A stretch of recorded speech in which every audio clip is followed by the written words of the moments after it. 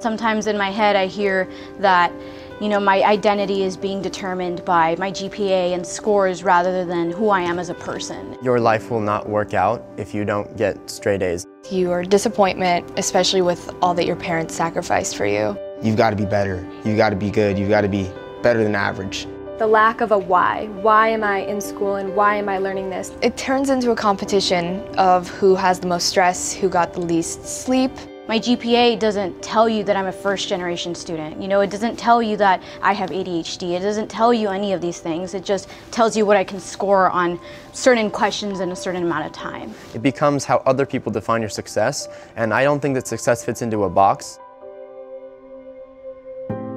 In 8th grade, I tried out for my first club lacrosse team. The message was, you need to have very good grades because colleges are going to be looking at you now, and you need to be able to prove that you are good enough to get into their school.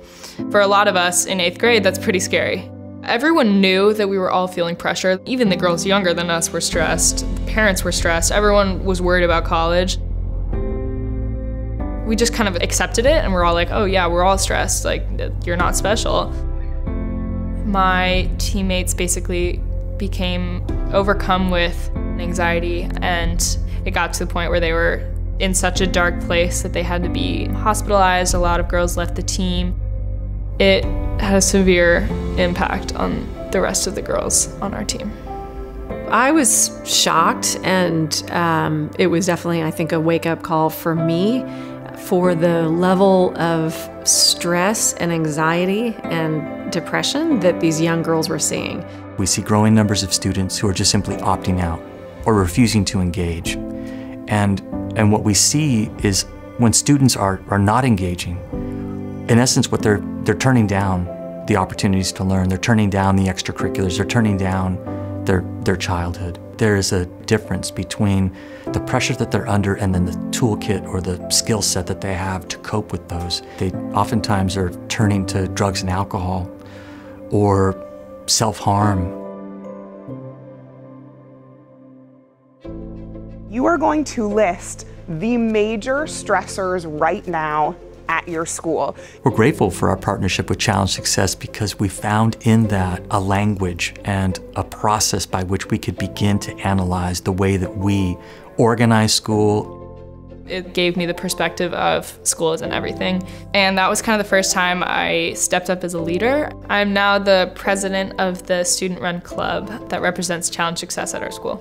Sophomore year was the first year that we piloted no homework breaks. I was one of the people that helped create the Captain's Council. We can talk through issues. How do you navigate stress? Do kids get a mental health day where they can take a day off from practice, no questions asked?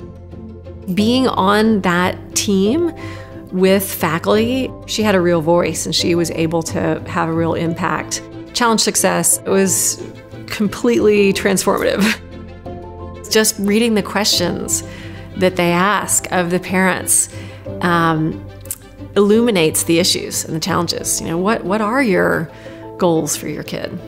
You know, what do you hope that they do? As a result of our work with Challenge Success, we've had an opportunity to do a couple of really big things, I think. The first and foremost is that we implemented a late start schedule. In addition, we were able to create homework, study, and review teams. If students are leading it and enough students are involved, eventually you can have shifts. I want our students to follow their passions and recognize that they're able to run their own race in life. Not the pace of everyone else, but their own race to their own goals. I think school should be overall just like kind of calming. Somewhere we should go to pursue our dreams. I think that you should be able to be passionate. That idea of, oh, that's just how it is, you know, but why? Why is it that that's just how it is? We should be able to change that.